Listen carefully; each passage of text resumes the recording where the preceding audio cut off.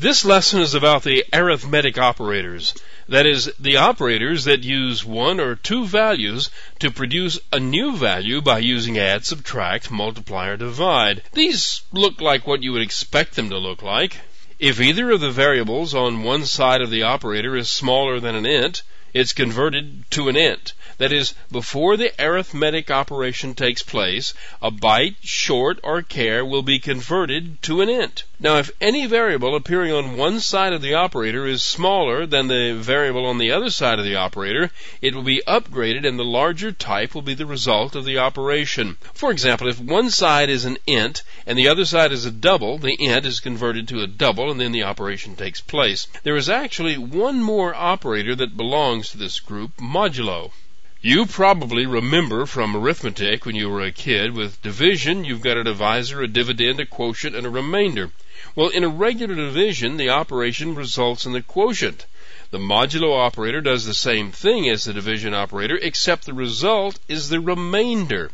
For example, in this operation, if b goes into a exactly, the modulo operation result is 0. There are a couple of other things that you can do with a single plus or minus sign. You can make a constant become a negative number like this. And you can change the sign of a variable this way. If x is positive, this will result in a negative number, and if it's already negative, the result is a positive number. You can also use the plus sign in front of a value like this. It doesn't do anything to the number, but there are places where the code sort of needs it. It needs something like this to make things clear. There are 4 operators that always confuse people when they first hear of them. They're part of the stuff that Java inherited from C, and some people don't like them. If you don't like them, don't use them, but you need to know what they are and how they work.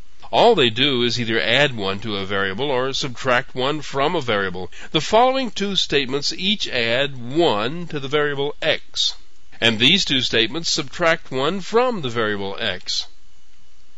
The first 2 are called the pre-increment and post-increment operators. The second 2 are the pre-decrement and post-decrement operators. The pre and post versions do the same things, but there is a difference in how they go about doing them. And that difference only shows up if you use them inside an expression of some kind. The best way to show you what I mean is with an example. I've got a program named pre and post that shows you what happens when you use these operators inside an expression.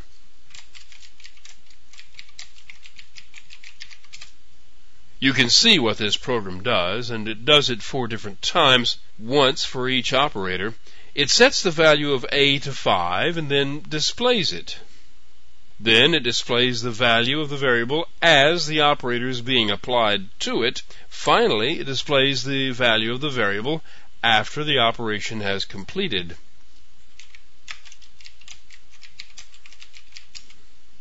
Here at the top, the first one is the post-increment operator. The number is 5 before anything happens. Displaying the value of a while the operator is being applied also shows the same value in the expression. But after the expression has finished, the value is bumped up by 1. Here is the pre-increment operator. Notice that the change occurs to the value just before the value is used in the expression. The end result is that the last line is the same, but the value of the variable was changed before it was used in the expression. The same situation is true for the post and the pre-decrement operators. Let me give you a word of warning here. If you use one of these operators on a variable, that must be the only place that that variable appears in that statement. If you use it more than once, you don't know what you're liable to get, because Java may do things in a different order than you would expect.